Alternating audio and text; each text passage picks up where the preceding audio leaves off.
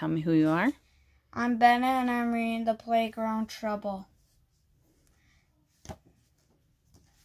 The Playground Trouble. Monday was a sunny day. It was recess. Mrs. Connor's first grade class was on the playground. The boys were playing soccer. Hey, called Emma. May I play? Can I see the picture? Show me the picture. Oh, go back. Show me the picture. Okay.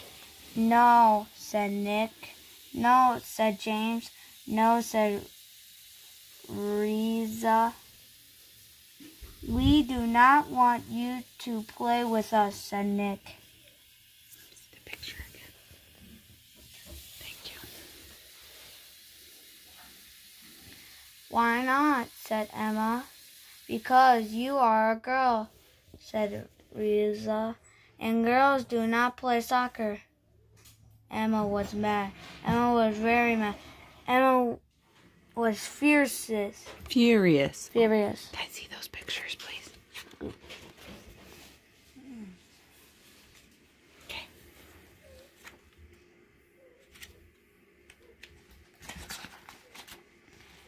That night, she told her dad all about the boys. He helped her figure out a plan. On Tuesday, the girls ran out to the playground. They had a soccer ball. They played soccer. Hey, said Arisa, the girls are playing soccer. They are pretty good, said Nick. They are very good, said James. Emma, come on. Come and join the boys' team. No, said Emma. I do not want to play on the team with you, just boys. Why not? Said Nick. Figure it out, said Emma. On Wednesday, it rained and rained. The girls played at the activity play table. The boys sat and stared at the rain. What are they doing? Asked Katie. They are figuring it out, said Emma. Oh, show me the picture.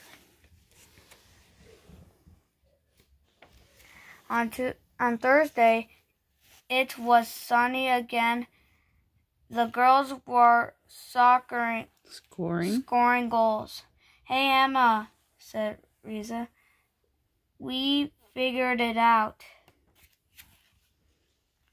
Boys and girls can play together, said James. They can play on the same team, said Riza. We got it, said Nick. Show me the picture. Okay, you can flip and then I'll look at the next picture. From then on, the boys and girls played together.